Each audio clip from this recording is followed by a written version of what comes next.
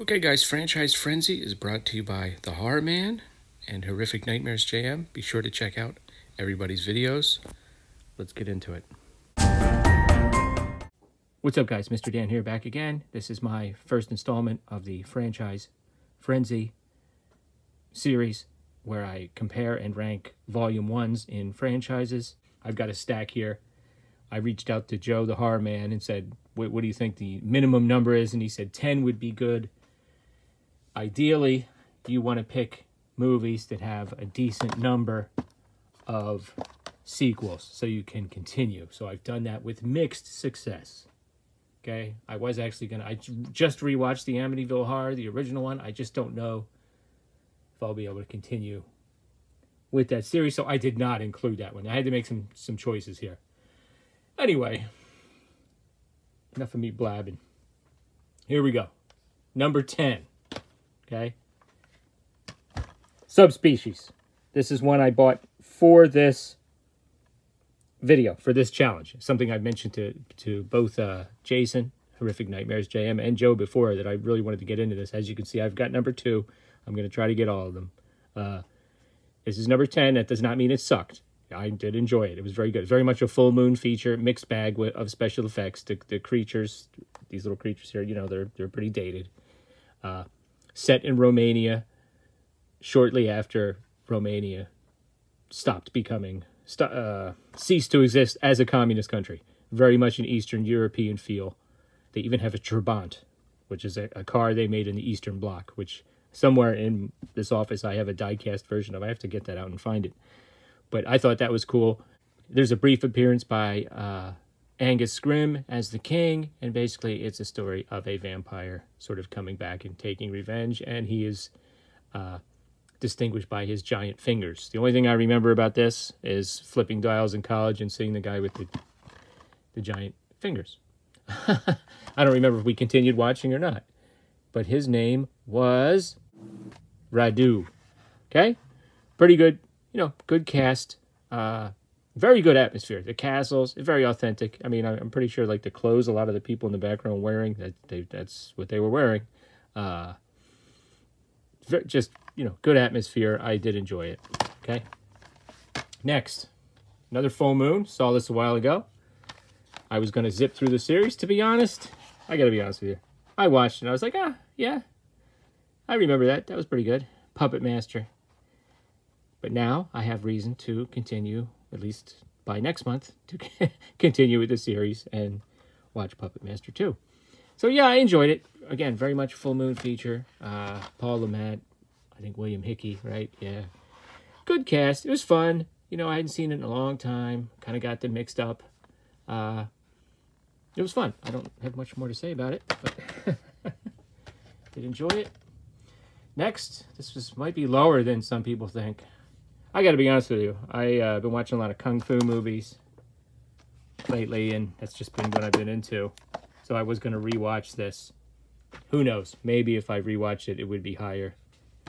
But I have the rest of these, or at least several of them, maybe up to 5. I don't really know. Saw. Yeah, I really liked it. I liked it when it came out. I still like it. It just had to go somewhere. There's a lot of nostalgia in here, and that's why this one is next. Pumpkinhead. Collector's editions. I have not seen any of the sequels, okay? And I think there's only 4 of them, so I know that's not the most in the world, but I really want to see the rest of them.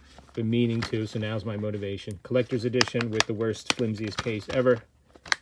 Lance Henriksen, great special effects. Stan Winston, I think. If I can only... I guess I'm going to have to buy part 2. It doesn't seem to be streaming anywhere. Yeah, for this... All of these I own physical copies of. That was just the easiest way to go. Next. Conjuring, okay? You know, I really like this movie. And my dad actually really was a fan of this movie, and he was not into horror movies. There's just something about it. I don't know. It follows a formula, but it just does it so well. Great sympathetic characters. Just solid all around. Like The Conjuring. It's still my favorite. I haven't seen the 3rd one yet, to be quite honest. I've seen some of the other series. Not all of them. I guess Conjuring 2 would be next, but if I have any questions, I will seek clarification. But yeah, that was the 5th one. Next, the original. A lot of nostalgia for this. It'll be interesting to see where 2 ranks, because I actually have probably more nostalgia for 2 since I saw it in the theater. Always been a fan of 2, but what can you say? The original, John Saxon. Gotta love it. I mean, it's just the original Nightmare. Next is, you know me, I love my Hammer. I was thinking about Frankenstein or Dracula. I'm going with Frankenstein. After this, I just watched this one with my son. I will rewatch the rest of them. And I'm just curious to see how I rank them in the series. But in this part 1 installments, The Curse of Frankenstein, with Peter Cushing, directed by Terence Fisher, is next. So I guess that would be my 4th favorite of number 1s that I've chosen. Next, I don't think they made a video for this. But I believe there's 5 altogether.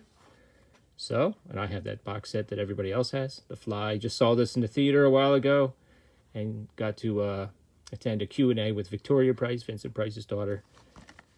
Really interesting. Just, you know, so much nostalgia for this. Love The Fly from back in the day. That's the 3rd. Now the 2nd. Ba-boom. You know it. Phantasm. Love it. Seen them all except Ravager, so eventually I'll be watching Ravager.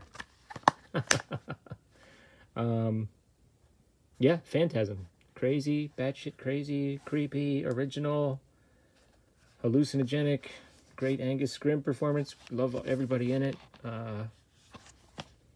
That's my 2nd one. My first favorite part 1. My favorite part 1 of this collection that I'm showing. And I gotta be honest with you, I might do 3 of these. I don't think I'm gonna go beyond that. I don't know where the remakes fit in. Cross that bridge when we come to it. Boom! Now you're going, what the heck is this? You know a film was in the public domain when it's the bonus feature in a collection of Halloween songs. Okay. Includes music from scary movies and the Night of the Living Dead feature film. Night of the Living Dead is number 1 of these films that I showed. Okay, I think I have another copy somewhere. Anyway, they're the films in mostly upside down, descending order.